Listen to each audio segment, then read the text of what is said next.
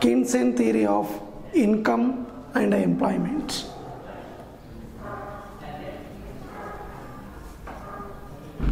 Keynesian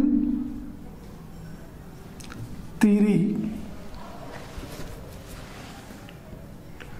Keynesian theory of income and employment. Income and employment. Keynesian theory, they are much more giving importance of full employment. How to give the full employment in the country, how to consider that one. So here they are giving in special situation, in a general situation. Two situations are there. In special situation, how can you give the full employment? In general situation, how can give the full employment? Between 9th to 20th century, they can reject this kind of Keynes of the full employment theory. But especially the Keynes, they especially focus on that one, how to provide the full employment in a particular country, in a organization, in industry. So Keynes, they are written one book. The book name is the general theory of the general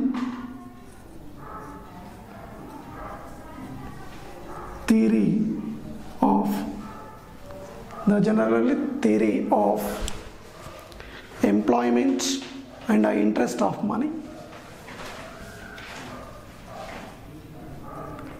Employment and interest on money, they can write. So when you are going to concentrate employment, we can consider demand and supply. So demand and supply also depends upon the employment. It is a focused, so demand is reflected to the supply and the demand also.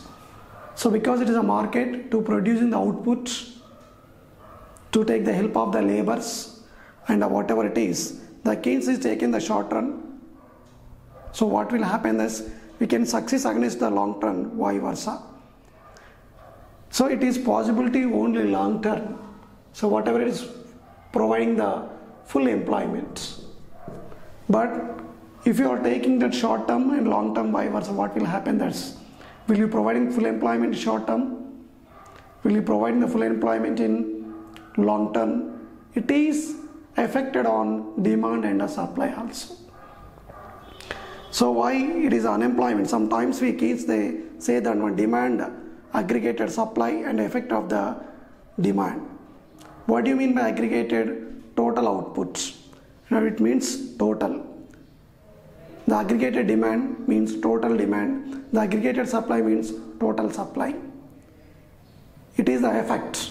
Sometimes unemployment also playing the role in the category. So there is a different demands used to donate to level of aggregating demand that are equal to the aggregating the supply. It is the necessary no meaning of significance term of the understanding Keynes to employment. So that aggregate supply. What's that? Aggregate supply.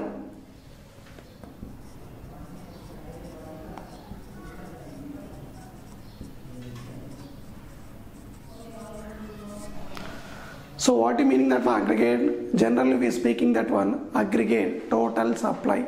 Aggregate means total supply. Aggregate total supply. That is the total supply of those commodities and a production by all the enterprises put together in a particular level of employment in a economy. Means we are taking help of and we can going to produce that commodities and our productivity you take together to entrepreneurs, and whatever it is, we are particular level of employment in a economy. So it level of this aggregated demand and aggregated level of this employment and entrepreneur to capital along with the production and a commodity also. So all the factors are production for the services prevailing, the equilibrium incurred the entrepreneur when you are using the factors. So including that one, normal profits they expect their services. It's called as production. Sometimes we are getting the maximum profit from this when you are using the factors of productions, and we should out of this the production. Sometimes we less out of the production, sometimes we are getting the use of production. So totally the price of supply also main playing the role. That is called price aggregating price, supply price. Aggregate supply price, ASP shortcut. Then the aggregating supply price and called as aggregating inputs refers to this minimum level income, minimum level of income entrepreneur, the most received out of applications or out of productions.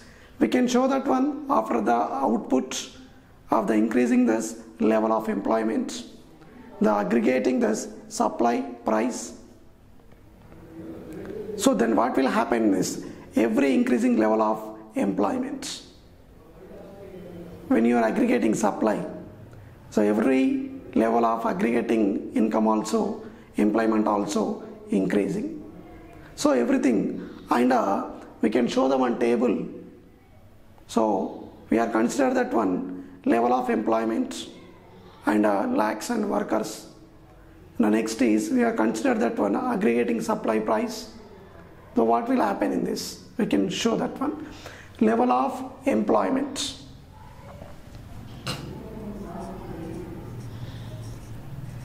Level of employment. Next is aggregate supply.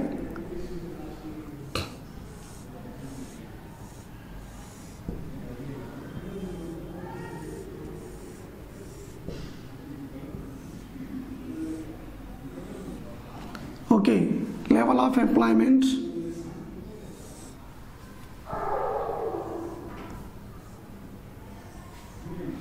We can see that one 10, 11, 12 up to 16 we are going to consider.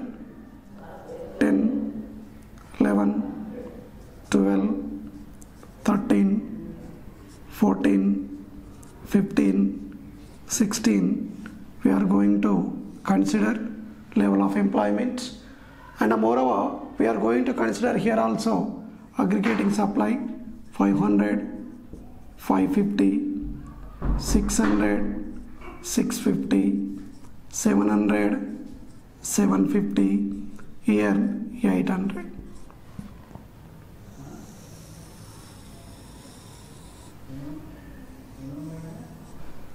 Okay, so these are the level of the aggregating supply function. Aggregating supply functions, we are taking that one.